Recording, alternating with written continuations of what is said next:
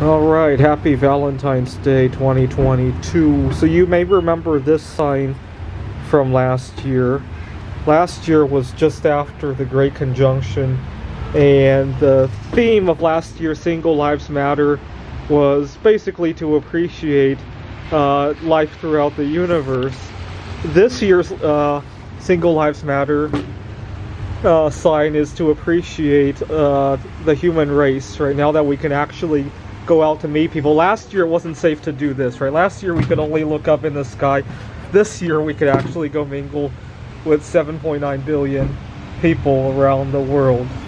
It's going to be a great time to talk about my history of my relationship with myself, because this is an exciting year for me. Because every 6 years I seem to move up a rung in my relationship with myself. Let me get to what happened. So back in 2010, I had a very abusive relationship with a girl. I broke up with her, and I was scared to death because I didn't know there was life outside of a relationship with a girl.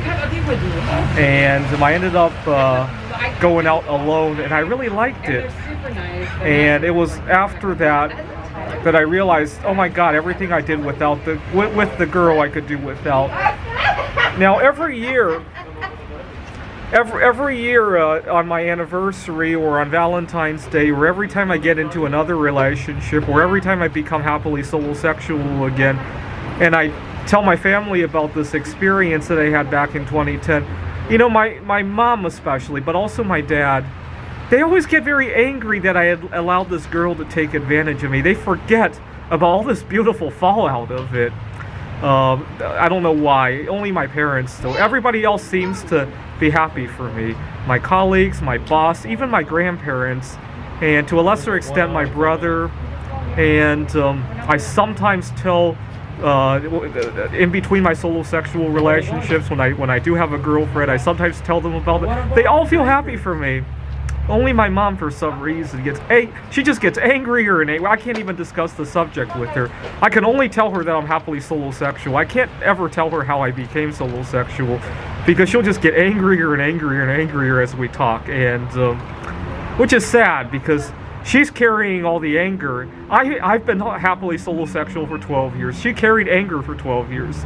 So who got the better end of the deal out of that?